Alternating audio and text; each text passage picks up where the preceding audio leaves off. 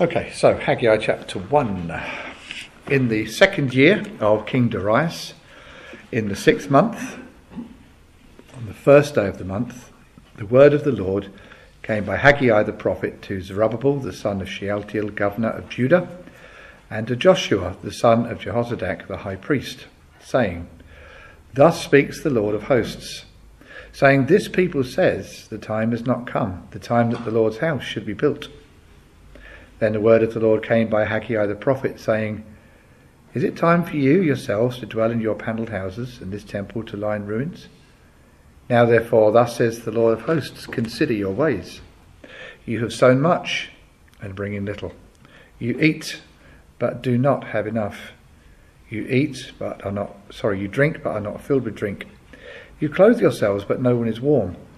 And he who earns wages to put into a bag with holes.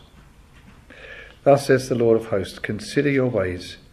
Go up to the mountains and bring wood and build the temple, that I may take pleasure in it and be glorified, says the Lord. You looked for much, but indeed it came to little. And when you brought it home, I blew it away. Why? Says the Lord of hosts, because of my house that is in ruins, while every one of you runs to his own house. Therefore the heavens above you withhold the dew, and the earth withholds its fruit. For I called for a drought on the land and the mountains, and on that grain and the new wine and the oil, on whatever the ground brings forth, on men and livestock, and on all the labour of your hands. Then Zerubbabel, the son of Shealtiel, and Joshua, the son of Jehozadak, the high priest, with all the remnant of the people, obeyed the voice of the Lord their God, and the words of Haggai the prophet, as the Lord their God had sent him. And the people feared the presence of the Lord. Then Haggai, the Lord's messenger, spoke the Lord's message to the people, saying, I am with you, says the Lord. So the Lord stirred up the spirit of Zerubbabel, the son of Shealtiel, governor of Judah, and the spirit of Joshua, the son of Jehozadak, the high priest, and the spirit of all the remnant of the people. And they came and worked on the house of the Lord of hosts, their God, on the 24th day of the 6th month, in the second year of King Darius. So reads God's word. Well, those of you who were here last time we had a look at Haggai, we looked, if you remember, at the introduction to this book, reminding ourselves that it's what we call a post-exilic book, a book written after the exile to Babylon had finished and some of the people had returned to Jerusalem.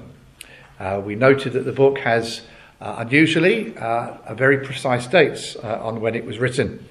And although it's a very short ministry, it is Haggai who was sent to exhort the people to get up and build. So we've looked at the first of his 4 oracles, this special word which denotes that God is speaking directly to his people. And we looked at the little phrase in particular, this people. This people were rebuked, they were commanded, they were promised, because this people were acting as if they'd forgotten they were God's people. They'd forgotten who they were, they'd forgotten their responsibility, and we looked at the fact that we are the people of God and we have responsibilities to him. So tonight we're going to concentrate on the rest of the chapter, verses 12 to the end, and we're going to see what happened. My first heading is the remnant, because this word is used here a couple of times. Zerubbabel, the son of Shealtiel, Joshua, the son of Jehozadak, the high priest, with all the remnant of the people. And this word remnant is quite a loaded word. But before we get to that, we need to just remind ourselves that the people understood this was a word to them personally. And as they receive this word, they are reminded that they stand in a long line of people who receive God's word. Clearly there had been no word from God for a number of years now. There'd been 80 years in captivity, 70 years in captivity. There'd been some years that had passed for where they are now. And so the world is very different. And so the fact that Haggai the prophet is coming to them at all is a reminder that they are still this very special people, as we said, standing in a long line of people who have been sent a prophet by God too. But of course it's a very different situation now. For a start, Israel, as it used to be, is now no longer, and they haven't returned. The northern tribes were taken away, and they are now virtually untraceable. There are mentions of them, and clearly there were some who kept their lineage and preserved it. We know that from the New Testament. Paul said that he was of the tribe of Benjamin. We know that Anna was of the tribe of Asher. So, Asher was one of these northern tribes. And so there were those who kept their heritage, if you like. And if we just have a look in 2 Kings chapter 17, verse 41, I'll just read it to you. We'll see how these kind of people behaved, or how they kind of changed really after all that had happened. We read that the king of Assyria settles them or resettles them, moves a lot of Israelite people out and moves other people in. And yet we read this as a kind of almost damning statement, really, in verse 40 of 2 Kings 17.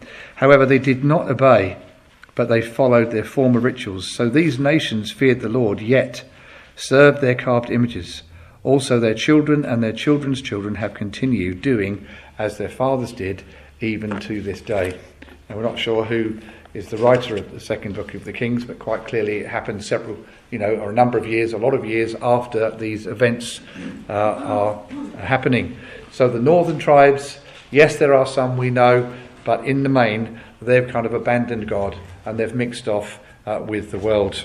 And so they are effectively the lost tribes. They've mixed up with the work. What they've done is they've mixed the worship of God with the Baals, Ashtaroths, and all these other horrendous gods and idolatries that were happening. So God gave them over to be physically mixed with those nations, and they were therefore no longer the pure race of Israel.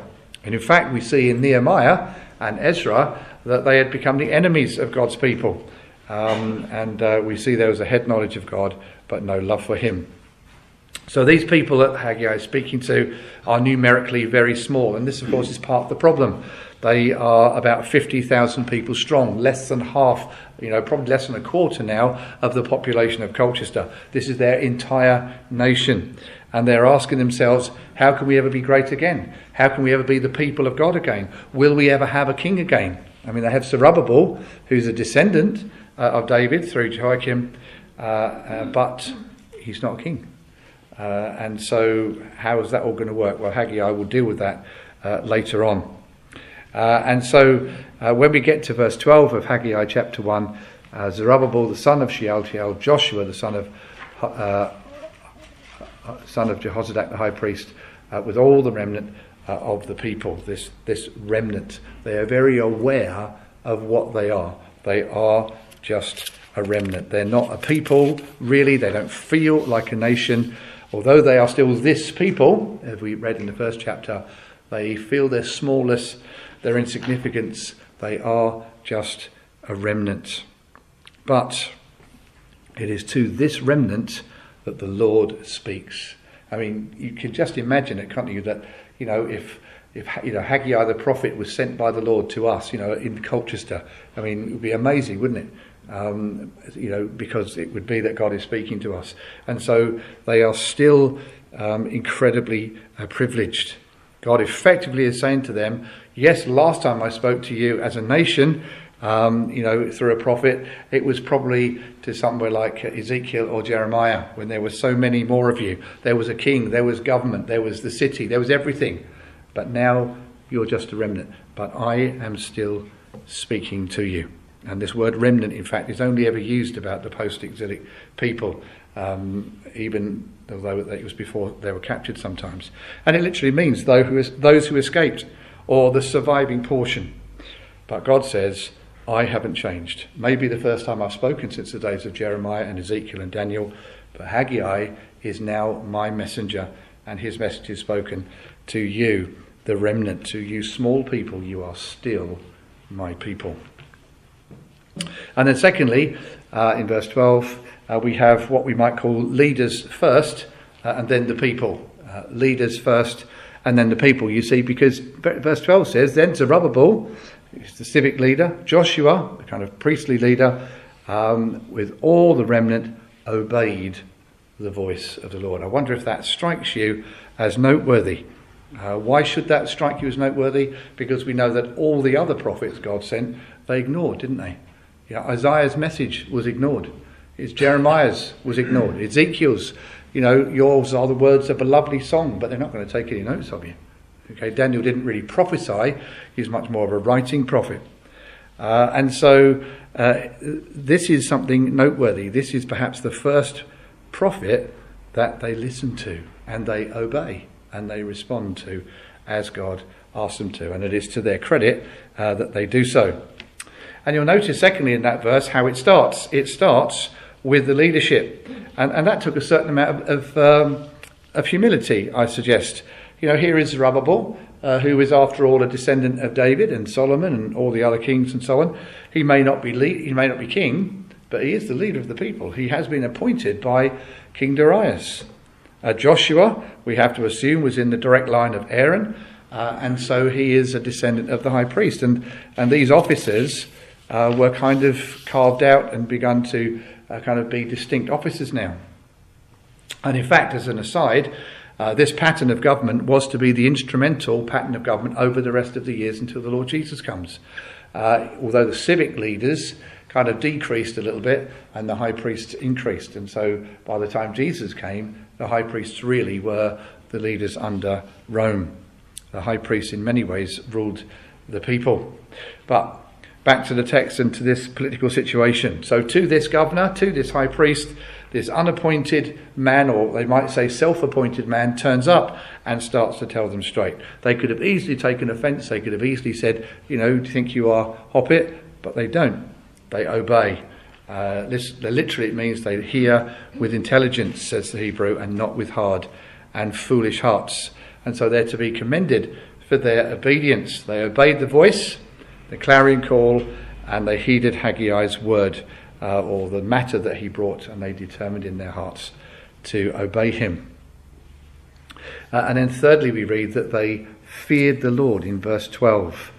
All of these people, Haggai, Joshua, and so on, all the people, and the word that they obeyed the voice, the words of the voice. Get me words out. Obeyed the voice of the Lord their God, and the words of Haggai the prophet, as the Lord their God had sent him, and the people feared the presence of the Lord. And it's very noteworthy that Haggai's words brought a reverence for God's work and honour that had been missing. Okay, these words literally mean, this word feared literally means a fearful or a proper reverence, something befitting the Lord of glory.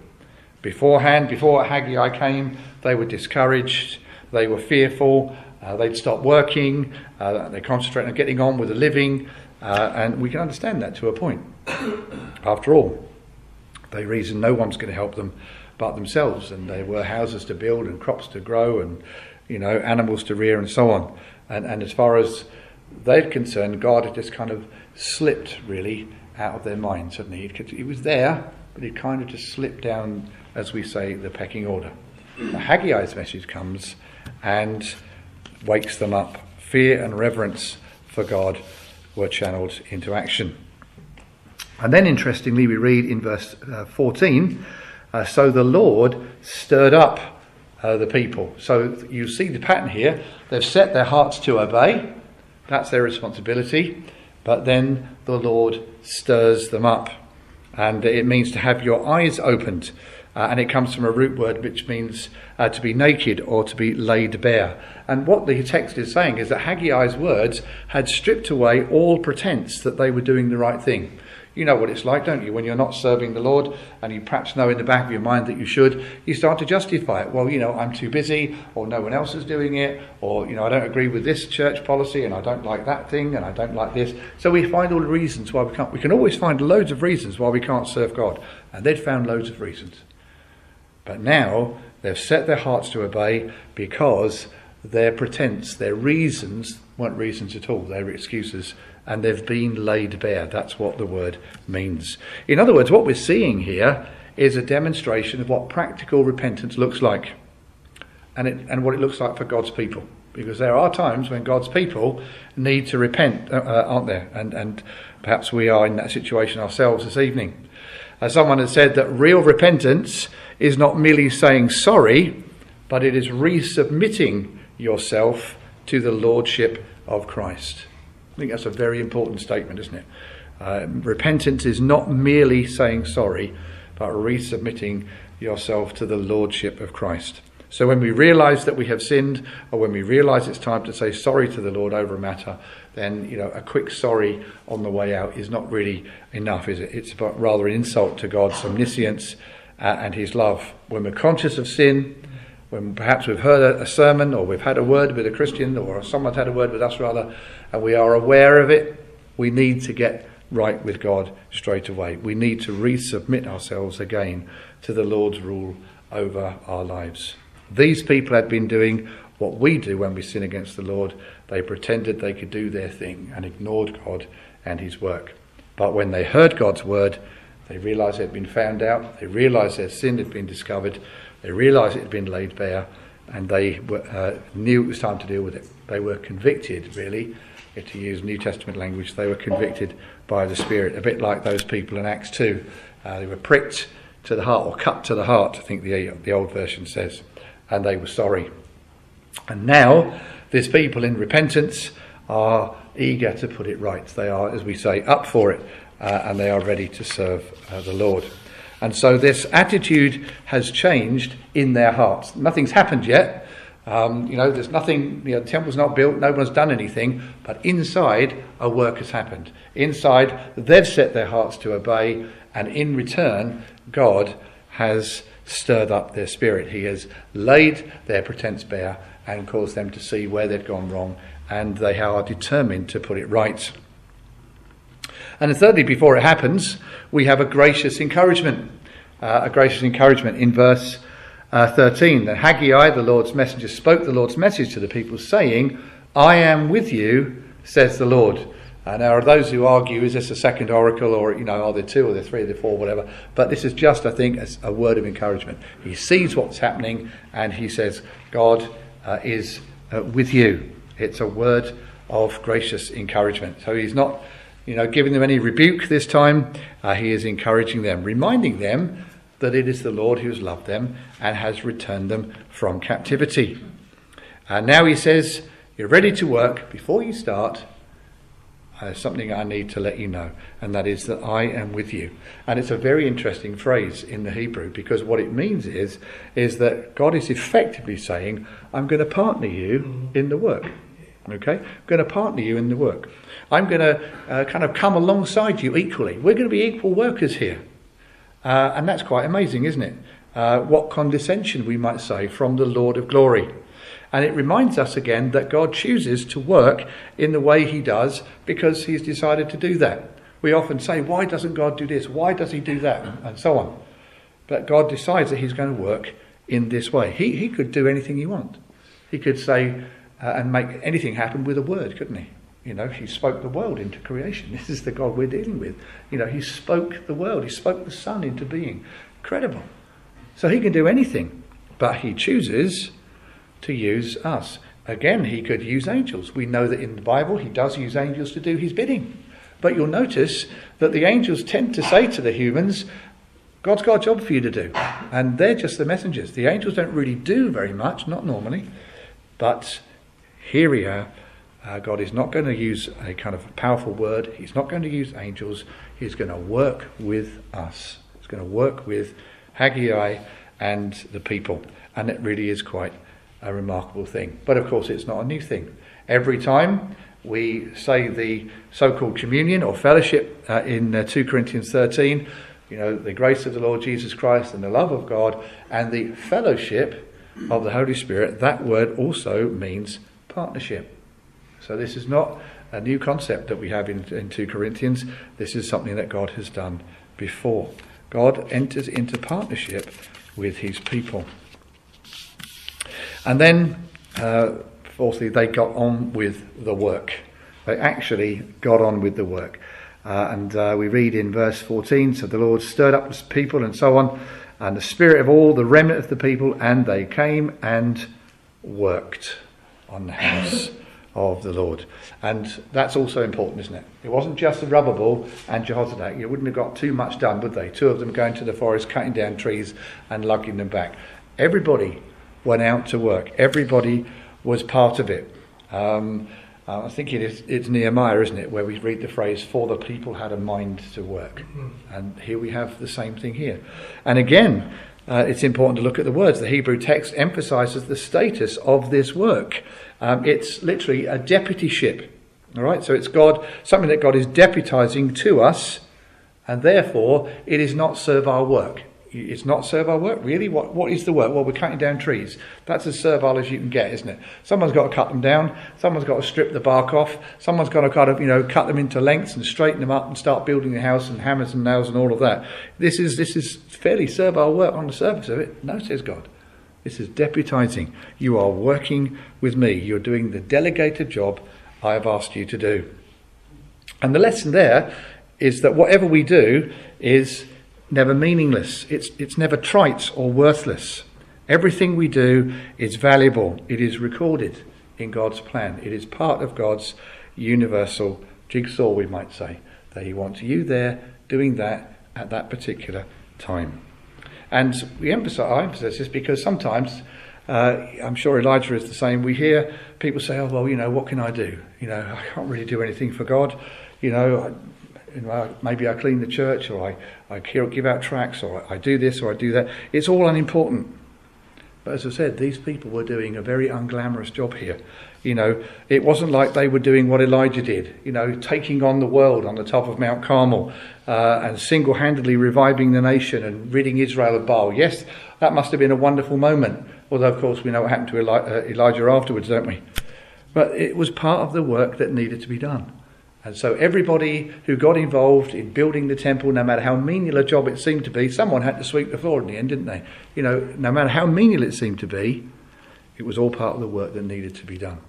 And if you're like somebody like me, who is my head teacher said, you're too target driven. In other words, you want to see results now, and you can't always see results now. You've got to wait. And sometimes that's what we've got to learn to do, isn't it? We have to wait. But nonetheless, we still have to understand that the work God asks us to do is valuable to him. It's work that he deputizes us to do. So, how can we apply these verses for ourselves this evening? Again, we're very conscious that this is, 530 BC or whatever it was. It's a long time ago in a faraway place, in a faraway land, in a faraway culture, and so on. But it occurred to me, in a quite exciting way, as I was looking at this passage, that there are great parallels with us, particularly us here in the chapel tonight, aren't there? Because we are working together with the Lord in this place. Okay, we haven't got to physically go out and cut timber down and put it up, thank goodness. I don't quite know how good that would be. But we all have a job here to do, don't we? We're part of this work. What is this work? Well, isn't this work about reviving the kingdom? Isn't it about reviving a work that used to be here many years ago? It is about enlarging the kingdom. Isn't it about working for the glory of God's name? You say, well, that sounds a very big claim, but it is. We're all involved in the work. And yes, you rightly expect your leaders to inspire and lead, and as Zerubbabel and Joshua did. They got up, and they were the first to get up and say, okay, well, we'll do this. We'll obey Haggai. I didn't know yet what the people were going to do. They were the leaders. They got up and led. But they couldn't have done much on their own, could they? As I said, it's a slight... I'm not trying to be humorous or anything, but the idea of two people trying to go and cut down trees and lug them all back and build a temple is quite preposterous, isn't it? But they led, and so the rest followed and worked with them. And so it follows, surely, that the kingdom will grow in this place in direct proportion to the effort that we collectively put into it, won't it? Just as it did then. Physically, They all had to go out. And the more that went out and cut down trees and brought them back and peeled the bark and shaped them and planed them and did whatever else they did to them, the better the work was, the quicker it was. And so there is a logical argument which says that the more we work together as God's people, the harder we work together as God's people together, not one man doing what his own thing and all the rest of it, but together, then surely we can expect God to bless the work here. Surely we can expect the kingdom to grow here. There is a responsibility on us as God's people to build the church, to be in partnership with God in building the church. You might say, well, how are we all involved in that? Well, in general terms, we look at passages in 2 Corinthians and Romans, the end of book of Romans 12, and we see there that each of us, each Christian, has at least one gift from the Lord. There are those who have more than one, it seems. But each of us have something that we can do. I know this sounds really, really trite, but there used to be a CSSM chorus years ago that some of us used to sing called "There's a work for Jesus, none but you can do." And, it sounds a bit cheesy, but there is truth in that, isn't there? There is a work for Jesus that none but you can do, because God has given you a gift and he's placed you here in this house to use it. So we need to say to ourselves, well, are we conscious of that? Have we identified what that might be? And if we haven't, then perhaps we need to spend some earnest time in prayer, or perhaps talking with Christians, or even talking with the leadership, to talk to somebody, say, well, what can I do? What gift do I think that I have? And it will almost certainly take you out of your comfort zone, but that is kingdom life, isn't it? That is what it is. And just as to illustrate that and to encourage you in that thought, just think for a moment who Jesus chose to be the first disciples. We might say, well, a motley crew. But it's actually worse than a motley crew, isn't it? Just have a look at these guys.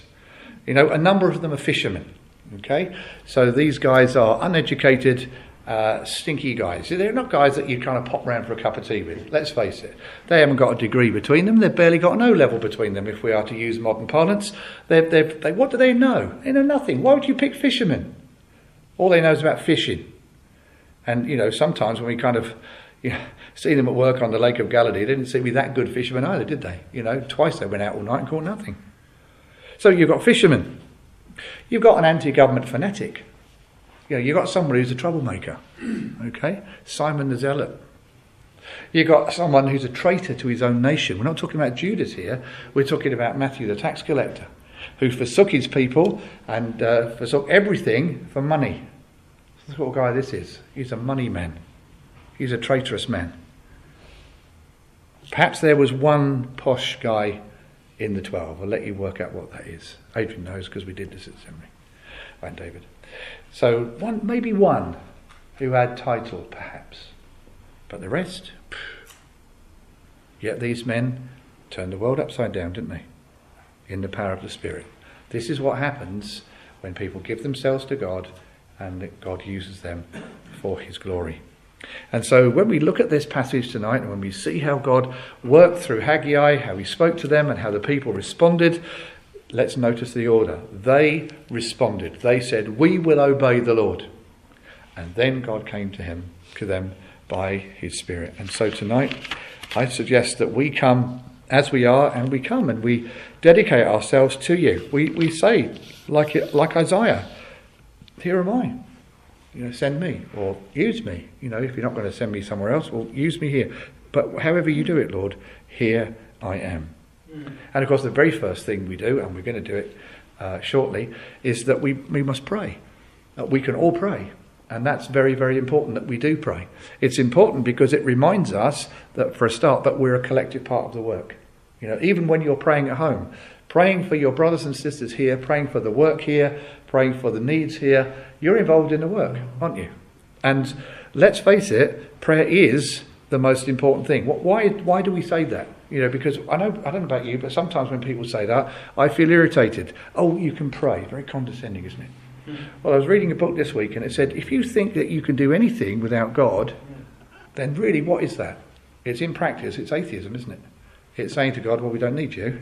So if we don't pray, if we're not involved in praying, then we're really saying to God, we don't need you. or we don't think you're really interested in this work. And so, of course, those things are terrible indictments if we go down that road. So we need to pray. We need to pray here. We need to pray at home for the work here, for with the leadership, and we are very grateful for your prayers. But for the preaching, for the serving that goes on, for the evangelism that goes on, for the tracts that go out, all the things that happen, let's be in prayer for that. And then let's see, well, what can we do? What difference can we make? Because Haggai encourages me to think that you and I can make a difference in this city of Colchester, that he can make a difference through us.